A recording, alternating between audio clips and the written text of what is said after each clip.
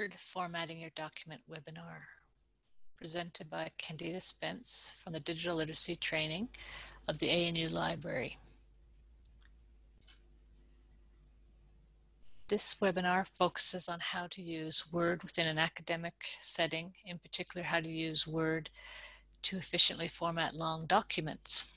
The training materials that are supporting this webinar have some more features you may want to consider implementing in your daily work. Today's webinar format is for both Windows and Mac users, so I will focus on the following items. And in the next slide, I'll discuss other webinars that might be of use if you are continuing to do a long document or thesis during your studies at ANU.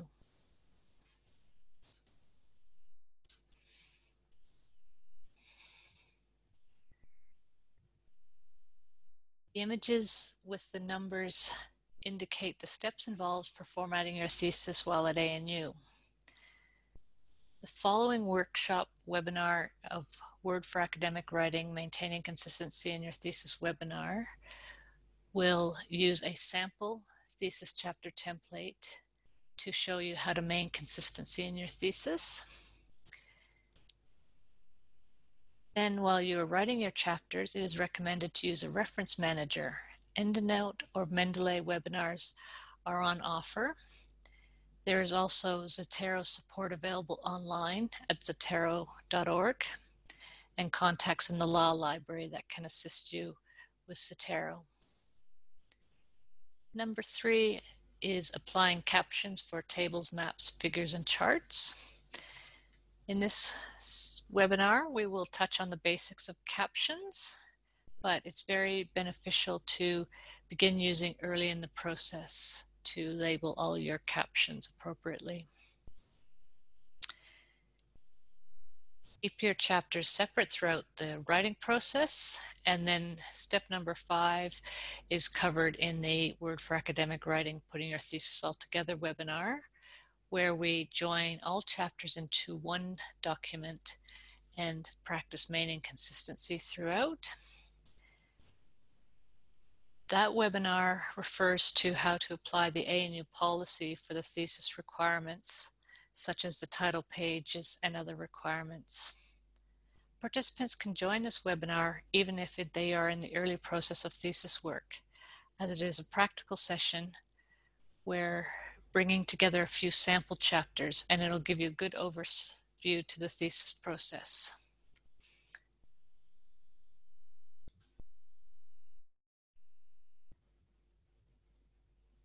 That is the background for the context of today. And we are going to be starting using an exercise file. But one thing to point out is I'll be demonstrating on a Mac, and there's a few features that are significantly different in Windows. For instance, the paragraph launcher. Paragraph formatting is what we'll be covering first, and we'll need to access this dialog box. So for those of you on a Windows platform, you'll find yours on the Home tab, Paragraph Group, the tiny red launcher in the corner of that line. The Mac users will go along the top of their Word menu, Format, Paragraph, but the dialog boxes are similar once we get into that.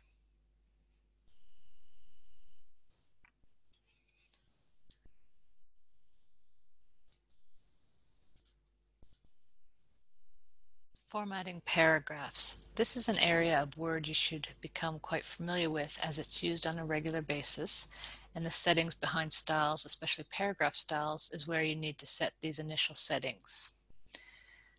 We go to our Home tab and turn on our Show Hide. The Show Hide shows the formatting marks within a document. Every time you press Enter or Return at the end of a line, it's a paragraph marker where the blue markers are located. So the settings for the paragraph are somewhat hidden within this paragraph marker. But as long as you're anywhere in the paragraph, you can set some standards. I've already set up this document to use a style called body text thesis. It has 1.5 spacing in the paragraphs. It's using Arial 11. And at the end of the paragraph, if I highlight the line here, I've only had to press enter once before you start your next paragraph or heading. And looking at the layout tab, it's a 15-point gap after that paragraph marker. So that's sufficient for the spacing to be in between paragraphs. 15-point gap where my arrow is located. Some styles require indentation in the paragraphs. For instance, Harvard and Chicago formatting of thesis may require you to indent the first line of the paragraph. This can be done and built into the style, but to show you how to turn on that, we need to go to our, remember, if you're on a Windows machine, which I'm not, you'll find a paragraph launcher somewhere here where it says paragraph and a launcher. On the Mac, we go to the top menu, format paragraph.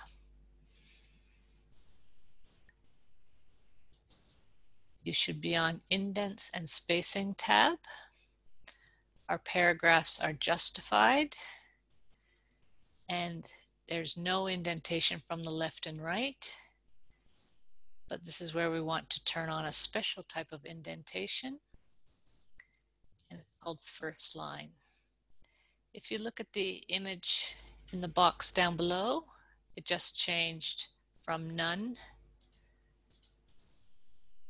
to first line. 1.27 is the correct setting for a first line indent, so we leave that as it is and we press OK. So now you can see the first line of our paragraph is automatically indented, and if it is built into the style and you're planning to use it throughout your document, then it's already set up and you won't forget to press tab. Some people prefer to use tab, but there are cases where it gets forgotten.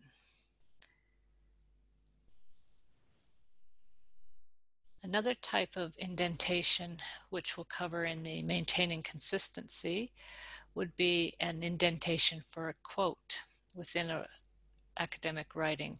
So that may require indentation from both sides, left and right, to bring it in, and it would be a style called quote in your list of styles when we have a look at them later.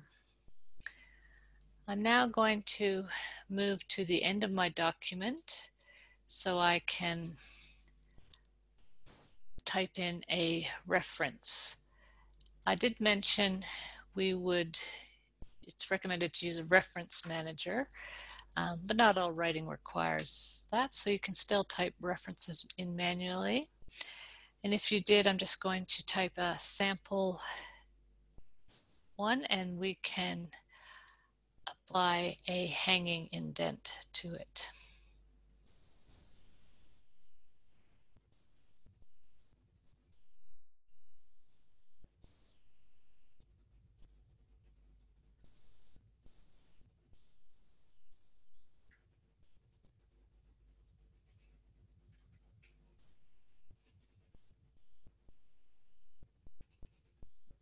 I won't type the full title, and I'll just put some text so it wraps to the next line.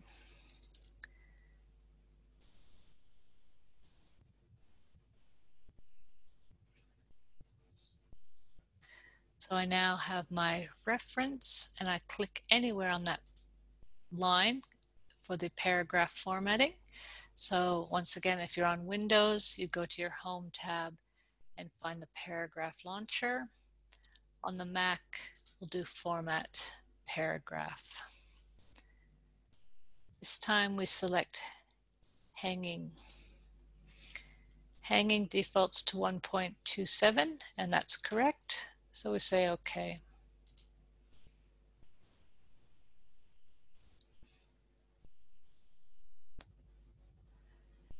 So hanging indents are used for works in or cited in bibliographies for the MLA, APA, Chicago, and various other citation styles. They allow for the reader to easily see the breaks between the separate citations and quickly scan a work's cited or author's name because the indentation provides a white space between them.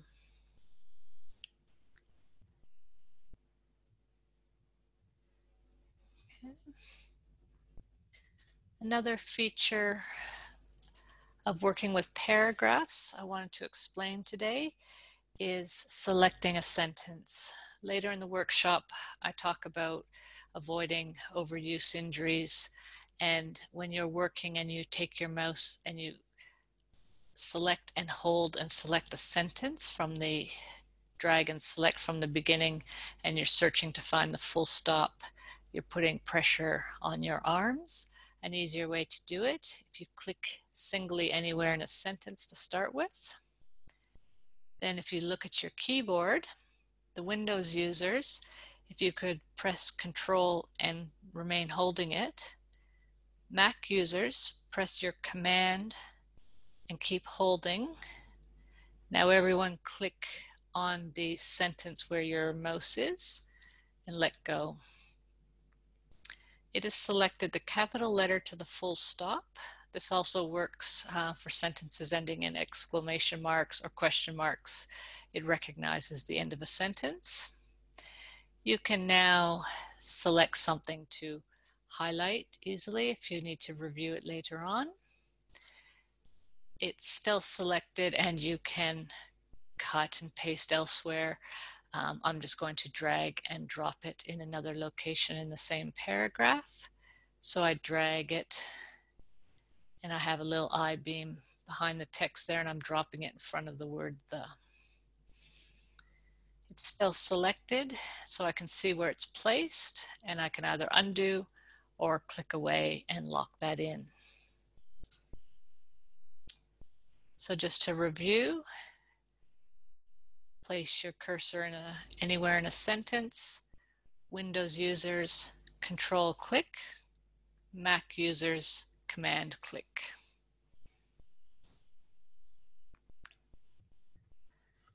Now that we have covered paragraph styles, we need to understand heading styles, which are used in long documents. These heading styles will help create our table of contents and to move easier throughout our document with the navigation pane. Now I'm just going to show again the difference between the various platforms between Mac and Windows and where you find your style guide.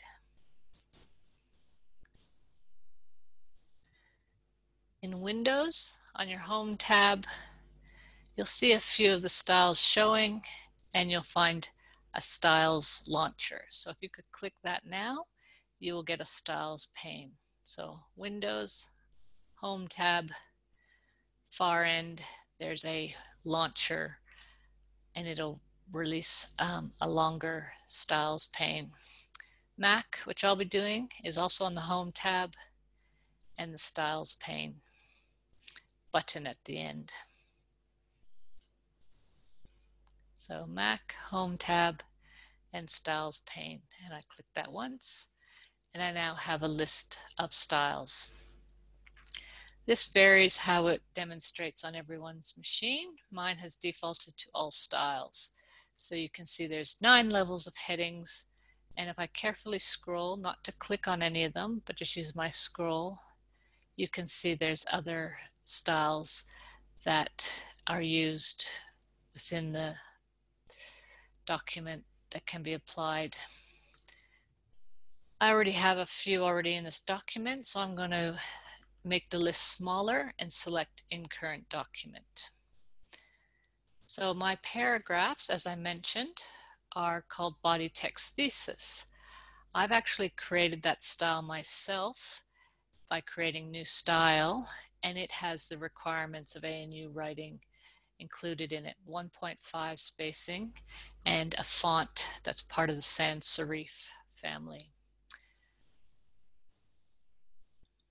There is a style built into Word called body text, but it does live further down in the list, so it's harder to use when you're working on a document. So that's why I prefer and to keep mine with the actual Word thesis, so I know it's the correct body text to be using throughout all my chapters.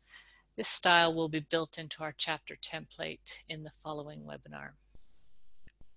So if I click anywhere in a paragraph, I can see right here on the Mac that my current style is body text thesis. And on the Windows, you don't have this area, but on the Windows, you have a blue border around what is active at the moment, and it should be body text thesis if you're anywhere in a paragraph.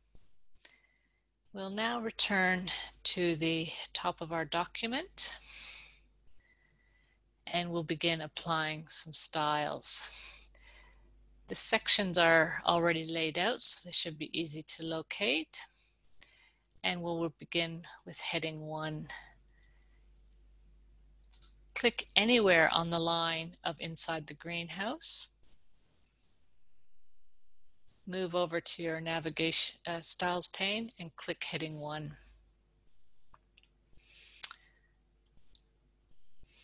Heading 1 is Arial 14 point bold. And now the rest of the headings will become headings 2 or 3. Headings 3 will be a sub-numbering of heading 2. So the greenhouse effect will be heading 2. We then have greenhouse gases in the future, heading 2.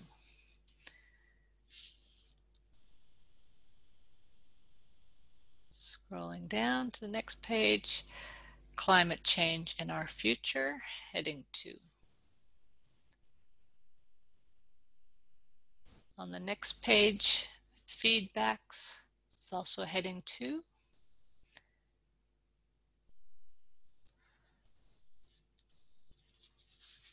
Preparing for change is a heading 2.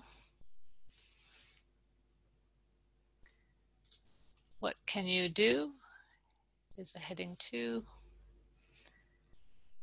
The climate system is a heading 2, but it now has 2 subsections, modeling the climate system, so that will now be a heading 3. So that one has italic to differentiate. Next part of the session will be turning on the numbering. And we also have climate change in Australia's region as a heading 3. The last one we'll put back to a heading 2.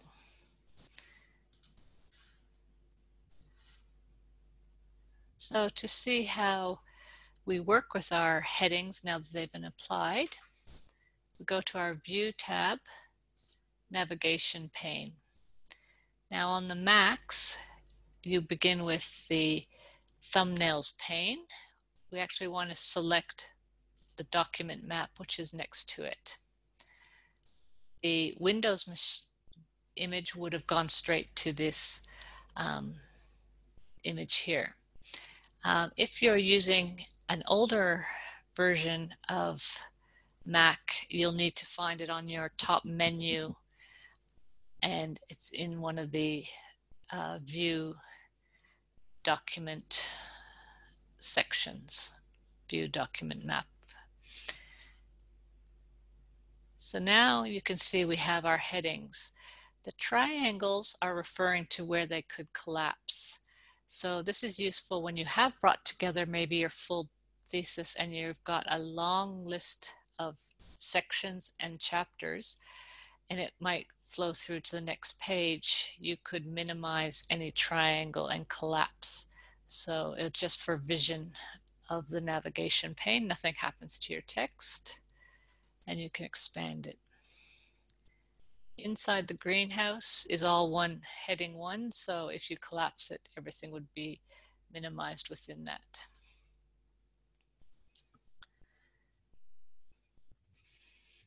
So now these sections are used to create your table of contents, but they're also used to move more efficiently throughout your document. As soon as you click on them, you're on page 3.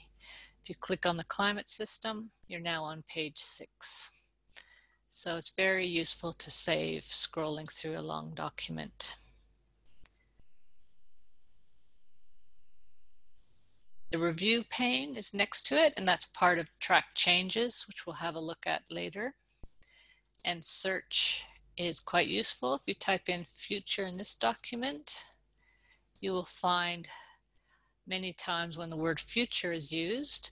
And once again, if you select which version you want to go to, it'll take you to that page of the document. It's only temporarily highlighted everything yellow, but to get rid of it before you move on, you need to clear this text area back to nothing. So the yellow has disappeared.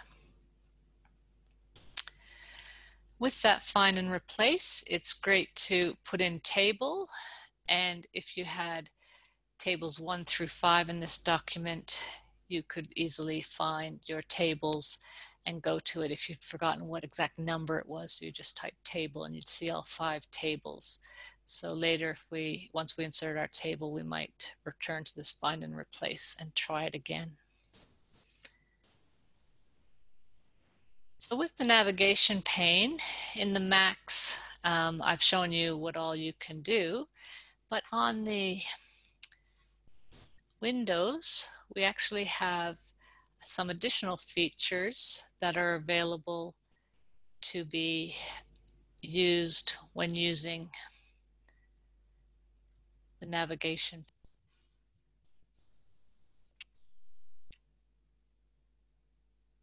In the Windows version of the navigation pane, once the headings are set up, they can use the navigation pane, select a heading such as the climate change in our future. On the navigation pane, drag and drop it to after feedback. Let go, and it takes all of the text that was in that section and moved it.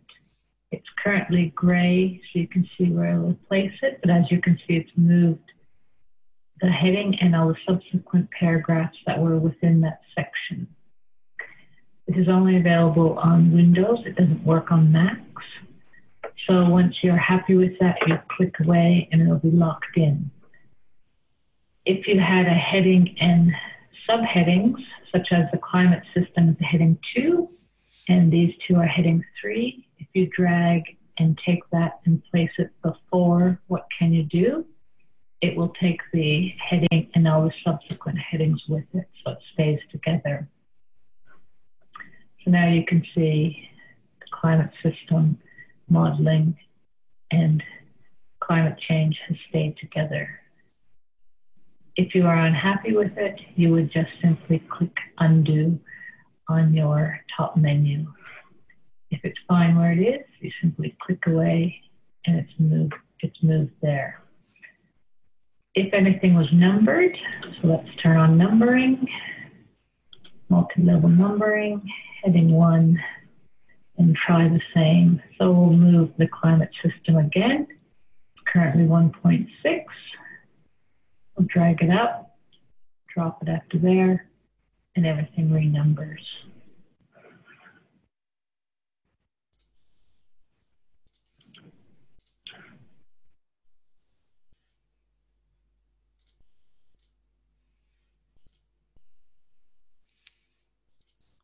Okay, we're back to our document and we're ready to turn on multi-level numbering. Multi-level numbering is used in most theses, but some theses do not require numbering, so it all depends on the discipline and college you're working with. So if we're ready, we can insert some multi-level numbering, and because we've used the headings, we're able to use a multi-level list numbering on our Home tab. Place your cursor at the beginning, I and inside. Home tab, you have your bullets, your numbering, and the third one over is called the multi-level list. And we want to go to the second row and over to the third one, because you can see it has numbers based on the heading levels we've just applied throughout our document.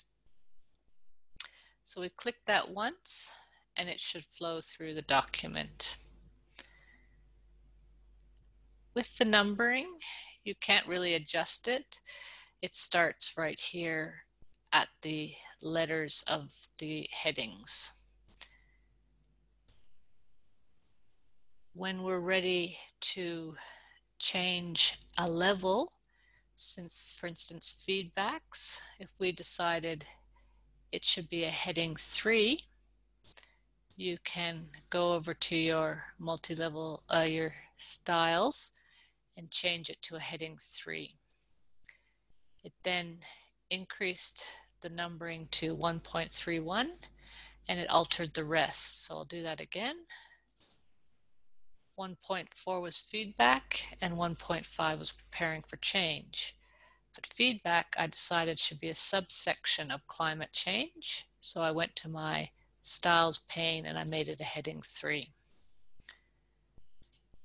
Preparing for change is 1.4 and everything's changed automatically. So that's the benefit of using the numbering, so it readjusts as you add and remove sections. If we were writing chapter 2, every time you start a new document, you're supposed to keep them separate as I suggested, you would just simply change this numbering to number 2 and the rest will flow throughout this chapter. So we place our number place our cursor on the capital I, the first instance of heading 1 in the document. Go to multi-level list numbering, and at the bottom is an option to define new multi-level list. It's advised never to touch the numbering that's gray because that's coded and linked to our headings, and this will be the same when we do captions. We want to find a section called Start At, and we change it to 2. In the Mac, it's right where I'm located, but on your Windows machine, you won't find it on there. You'll find a button in the bottom corner called More. You could click the More and you'll get a secondary panel on the side, and in the middle there should be a Start At, and currently it should say 1, so you just change that to 2. You change this for each chapter to what chapter you're working on. Then say OK, and it's gone through your whole section and numbered it with chapter 2. We're now ready to work on our table, and we're going to insert it into this document. So if we just press save at the moment and we locate our table file,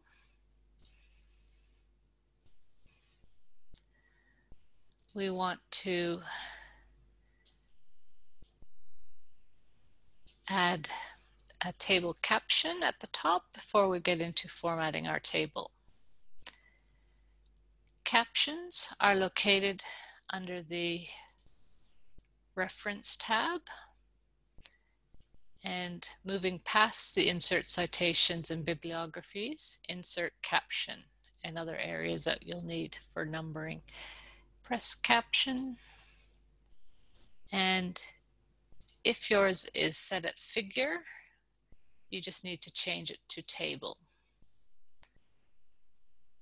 The title of our table is sitting right against the number 1, so start with a space bar and type Australian Climate and Data Research. Press OK. You do have the ability to change the text once it's here. It's not locked in, but if we put our cursor out in the left margin, you can see once again the gray coded numbering. So the next table in the document would be number 2, and it's all coded to that. Now we want to talk about our table. We need to insert a top row to put our heading, and the heading will be repeated to the next page. So now that we're in our table, so you must be in your table, along your top toolbar, view, table design, table layout. This table layout has a feature to insert a row above. So layout and insert above. We now have some room to type our heading. Tab to move to the next column. And to make it more defined, we're going to increase the height of this row. So keeping our cursor on that row, back to our layout tab, you can just increase the row height as you prefer. So we'll take it up to 1 centimeter. The text is sitting at the top of the document, cells.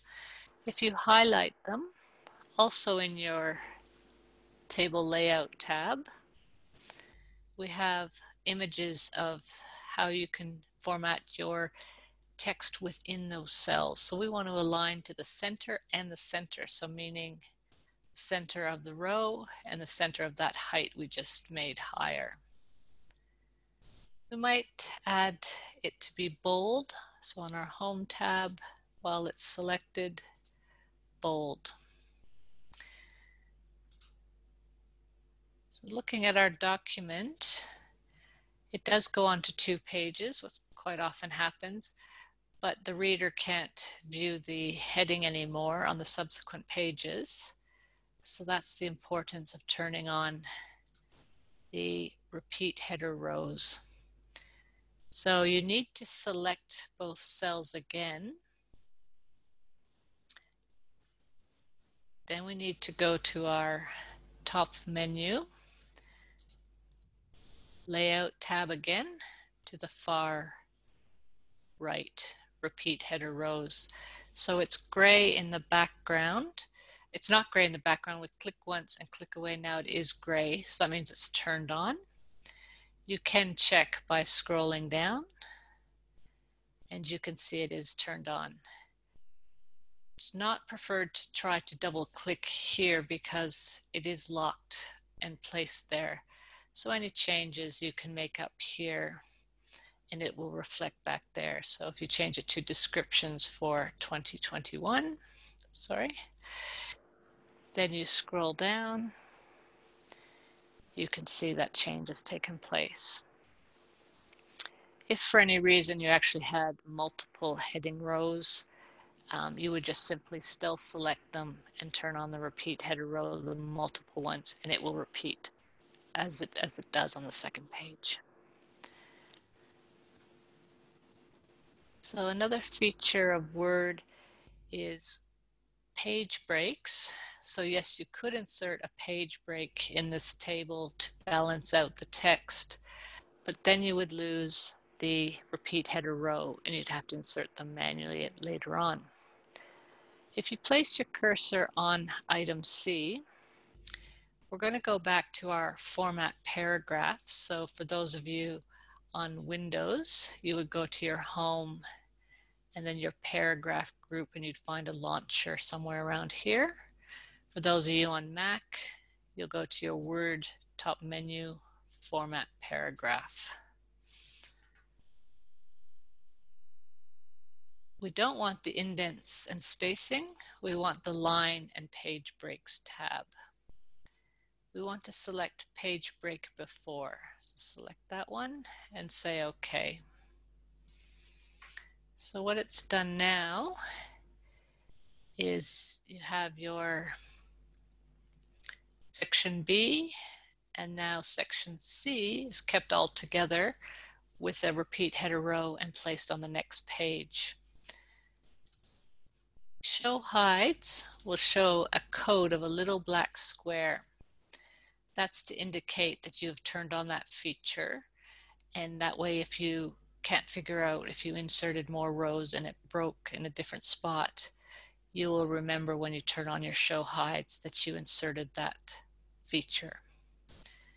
Once we combine this with our full document, in a moment we'll be taking it off so we can practice that. The last thing on tables I wanted to show you is using your ruler on your View tab. My ruler's on at the moment, but if yours wasn't, you would turn it on View tab, Ruler. Place your cursor on this first dot point, and just to make the best use of all the space you can on a table, we might just minimize the little white gap here. So we go to our ruler and there's a triangle with our left indent. If we just drag it back one increment and let go, we have a little bit more space, and so we can make that, since we've made that formatting change, we can use on the Home tab the Format Painter.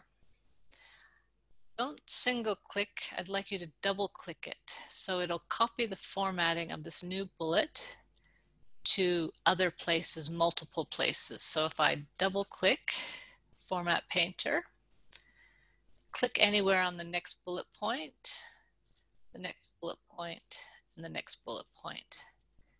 We can go through some of our other lines and apply the bullet point. And then we know it matches the one we created on the previous page. And we don't have to be looking at it and wondering if it's the same. Turn off our Format Painter, just click once. And then we have the ability to press Enter to have multiple bullet points in our document.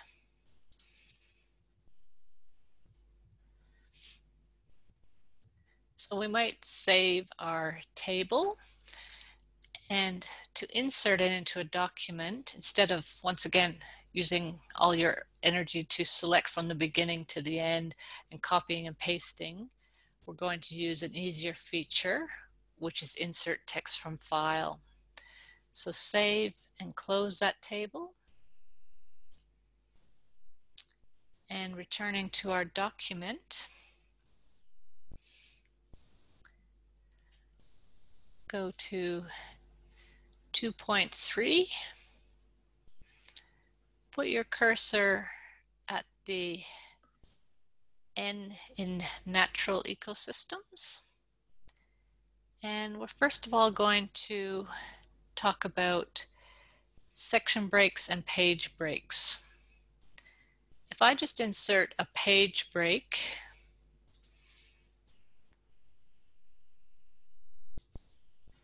I have the code for page break, and natural ecosystem sits on the next page. And that's fine if you had to do that for a purpose of keeping text together. But what I want to show you is what a section break is and why it's different. So put your cursor in the margin and press delete. We now want to instead, on your layout tab, under breaks drop down, section breaks heading, next page break. And the reason I'm doing this, I'm putting in a next page break, as you can see. And I'm now setting a new rule for this page. I want it to be landscape for my table. So I keep my cursor on the N in natural. Go to orientation and select landscape. It's now gone to landscape, and we're ready to insert our table at this point. So inserting our table, on the Insert tab and go to your far right, you see advanced and equation. It's in the group just next to it. Sometimes if your version is collapsed, it might be under the text drop down, and then you'll see these. Under the object, we want another drop down called text from file. So if everyone can locate text from file, that will open up a dialog box,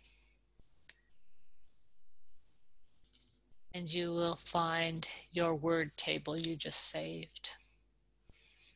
Say insert, and there's your paragraph, natural ecosystems, and here's our table. Since we've gone to make it landscape, we might just click anywhere in that last column, and we now have our table design and table layout. Under table layout, we want to insert a column to the right. And now we have room for more data, and we have a portrait page, which our section break, next page break. Then we have our table, but it's broken because of that coding we added. So we might go and remove that now. Putting our cursor on the I in item, home tab, paragraph group for the Windows users to the paragraph launcher, format paragraph for those on Mac, and remove the page break before, and say OK. And now it's come together, but we do maybe need to add another section break. Let's fix our caption first. So if we click anywhere on the caption, you can see caption has now appeared in my current style, or it's also in my list. If you can't see it, you might need to change your list to full document and scroll to find it. With the caption, remember, don't click on it, but move your mouse to the far end where the drop down is and modify style. This is caption that lives in all documents in Word. We're going to change it in this version to Arial to match the rest of our document. And we can leave it at 9, or you can change it to 10.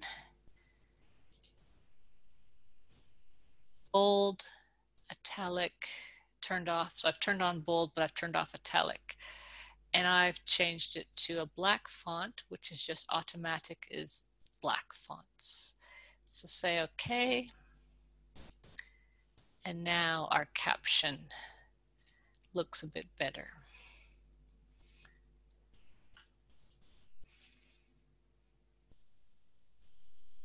On our navigation pane, we have our find and replace. And now if you type in table,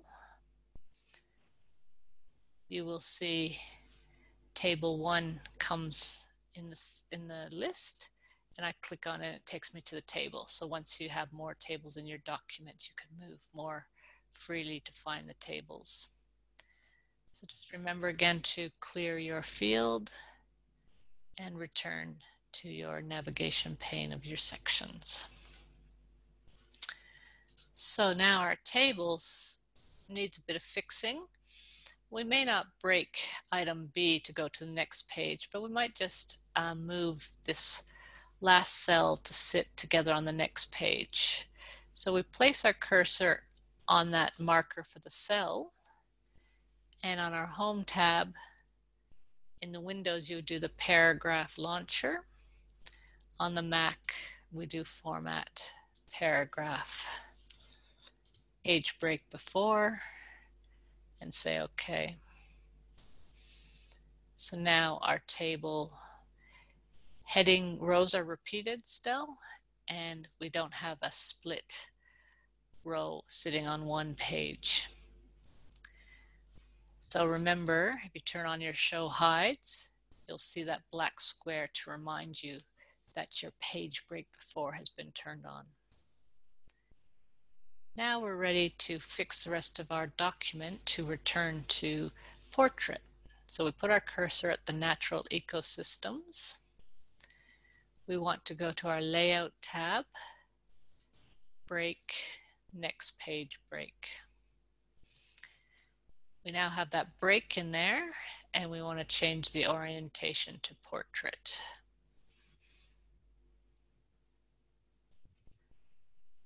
So now our document successfully has portrait, landscape, pages, and back to portrait.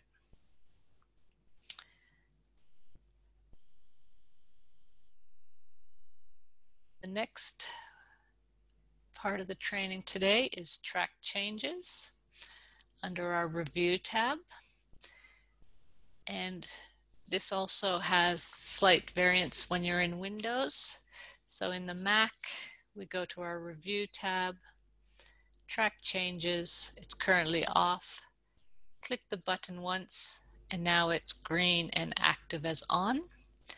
In the Windows environment, you'll have track changes and maybe an image of a paper with a pen across it. Click it once and click away, and behind the pen and paper will be a gray border to indicate track changes is on. On the Windows and Mac environment, it's a bit hard to see, but at the bottom of my screen, I have my page numbers, my Word, English, Australian. Track changes is feature is on here. It's on, it triggers on and off. If yours is not displaying, you would simply right click on this gray menu bar and turn on track changes with a tick bar. So yours may be unticked. If you tick it once, it'll turn on. So I can look at a glance when I've left it on. So now that mine's on, I can add and remove sentences that I don't think is necessary.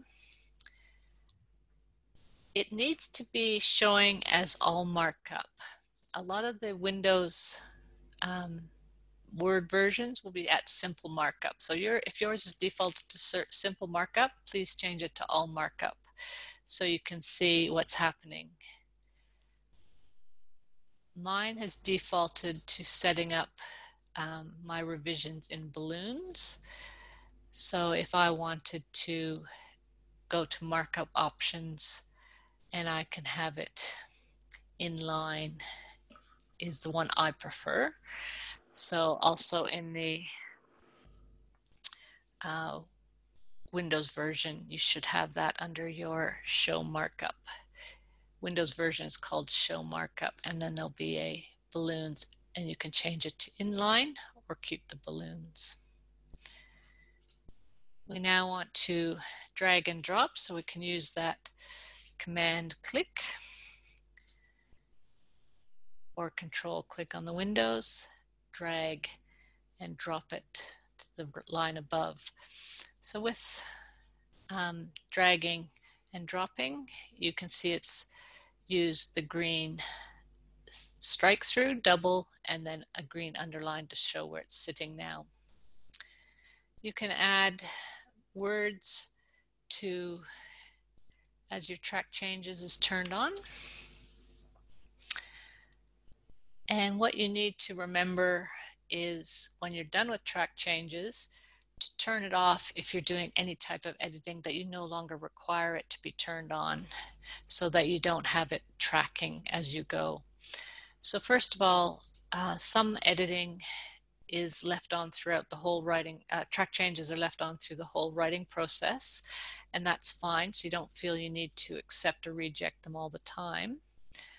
I also wanted to show you the reviewing button. So if we click that, it actually turns on that section on the navigation pane. So that's the reviewing one. It's a running story of what's happened in the document. This was deleted, then there was an insertion of a sentence, then there was a movement, and then there was another insertion of some words. So that's another way to view your edits. That is also available on the Windows document. It's called the review pane on your, it's called the review pane, and it's in the same area of your tab on the Windows environment. So now we're ready to accept and reject our changes. We might leave 2 of them behind, so we don't need to accept anything. My preference is to always work with the next change, so I slowly move one through one. So I go next change, and I deleted that sentence. I might just leave that one there because I need to, work on it with my supervisor. So I'll move to the next one, and I'll accept that change. So I'm going to accept that I move that sentence up, and it'll delete the double strike through at the same time. Then I go to my next one, which was millions, and I'm going to reject that. It's not correct, so I'm going to reject it, and it'll go back to reading temperature of a few degrees. But if I don't want to view this red markings all the time, you can change it to show no markup. And if I turn it to no markup, the sentence starts at the comma but, because I deleted that text. So you can either leave it as all markup or you can put it back to no markup. Now our track changes is still on. We can see that at the bottom. You can click on the bottom or you can click on the top menu bar to turn it off. The next feature of the review pane is using comments. Comments can be worthwhile for editing or notes for yourself, especially to remember to go find a reference you may have forgot to quote in the current paragraph. So a new comment that I'm writing here, it's listing on my side bar is find reference.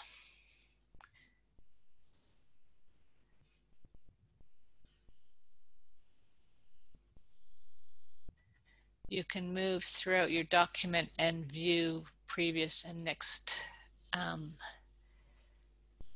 comments if you want to, and you can delete or resolve your comments.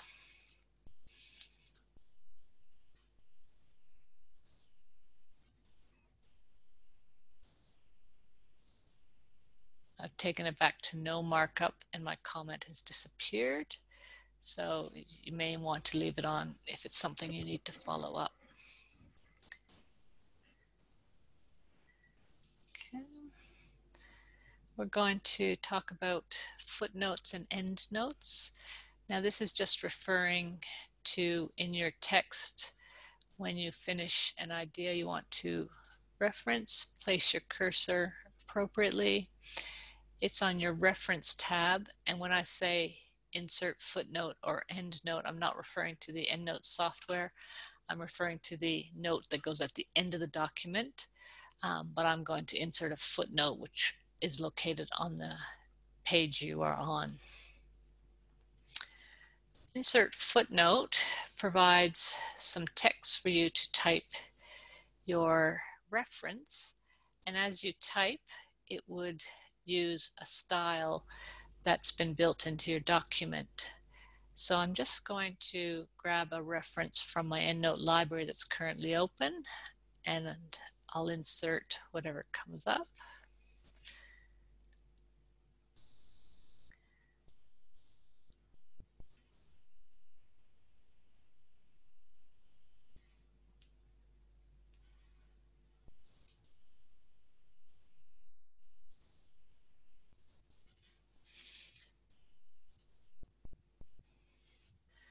So my EndNote library has inserted my reference.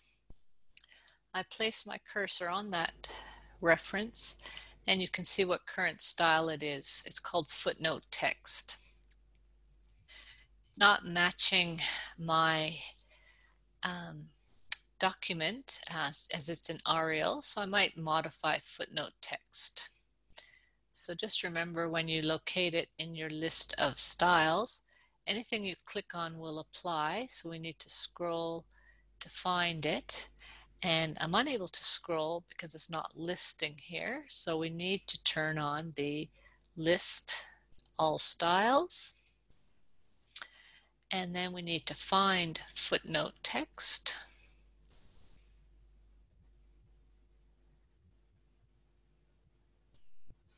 And there's footnote text, and I want to modify it. So I go over, slide to the side, modify style. We want to change it to Arial, and Arial 10 point is what we'd put our caption at, which is fine, but I think for a footnote we should take it down to 9 point because Arial is a larger font in general than Times New Roman, so 9 point would be more suitable for a footnote to match our Arial 11 point paragraph and our Arial 11 10 point caption. So simply press OK and click away, and now all of our new footnotes will always in this document be in Arial 9 point. Okay. So just reviewing what we covered today. We have worked through the importance of learning how to format your paragraphs and headings and applying multi-level numbering and using your navigation pane. With our table, we learned the breaks and how to manage them and applying that table caption. We didn't cover margins. They'll be covered in the next workshop, but margins are set at 2.5 for most academic writing at ANU, especially thesis as part of the new policy from last year. We worked with page breaks, section breaks, track changes, and footnotes and endnotes. The last one is just the importance of all the work you're doing. Every 45 minutes, you should do some exercises. Don't sit too long at your computer, and regularly even vary your sitting posture. In our handout that goes with today's workshop, we have some other tips, especially working with a laptop. If you find you're looking down too much, you might want to purchase an external keyboard and mouse and just raise the entire laptop so the monitor is more at eye level like a desktop machine. So that's all for today's workshop, and you'll find more tips in the handout to refer to.